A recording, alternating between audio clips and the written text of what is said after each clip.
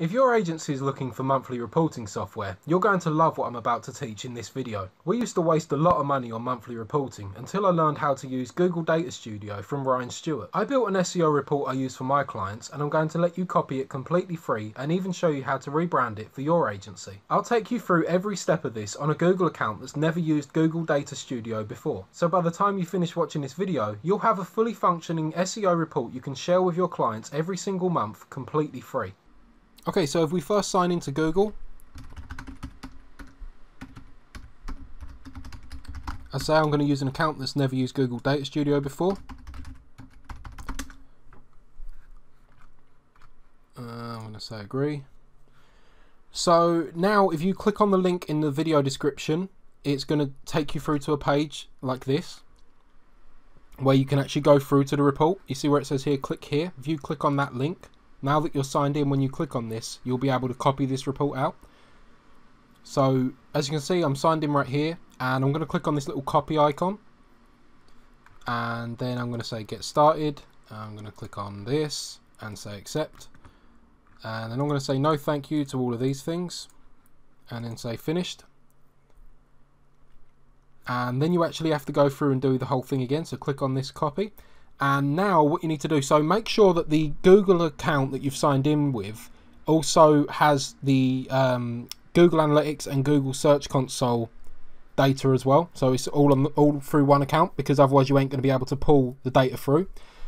So where it's got here Search Console data site, you want to replace this with your own Search Console. So you click on this box here and then create new data source.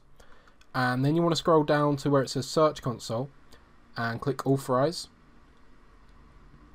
And then you should see your sites here. So I've only got one in this account at the moment, because this is an account I've set up just to show you guys how to use this. So if you click on that and then click on Site Impression for the first one, and then click Connect, and then click Add to Report. And then if you then go and do the same thing but for Google Analytics, so click on Create New Data Source and click on Google Analytics, Authorize, and then select your account and then click on Connect.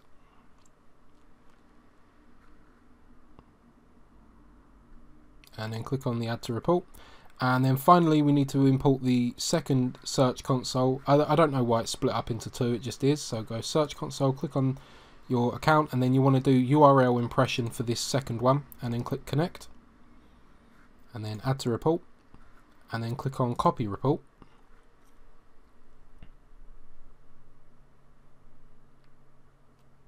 And then you might need to click it again. Something weird that happens when you first use these accounts, for some reason you have to keep clicking on things twice. But now you have the report in your account, so you can actually make changes to this now and do whatever you want to it. So the first thing you'll probably want to do is change the name up here. So you may want to just, go ahead and get rid of that. And then you may want to replace your the website up here to your website. So you might want to put yourwebsite.com. If when you paste in your website address it loses the format in here, all you need to do is click on here and then change this to 18 pixels like that, and it will usually line back up. Then you want to click on this icon right here with the logo, sorry, and you want to click on data, and then you want to click right here where it says image file, and then replace that with your logo.